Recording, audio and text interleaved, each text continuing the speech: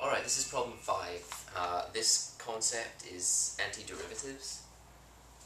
And the question reads, the integral of f of x dx equals the natural log of 1 plus the natural log of x plus c.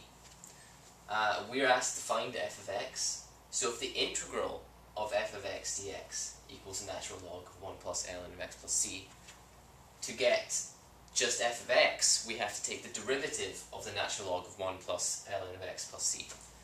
So,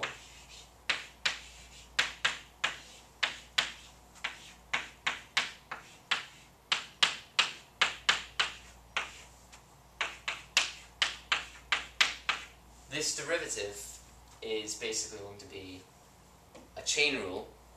We've got the first link in the chain is the natural log of 1 plus ln of x. The derivative of a natural log is just 1 over whatever's inside it. This is 1 plus ln of x. Multiplied by the derivative of the inside is 1 plus ln of x. Derivative of 1 plus ln of 1 plus ln of x is just 1 over x. So we multiply that by 1 over x. Derivative of c is just 0. C is a constant. So f of x equals 1 over 1 plus ln of x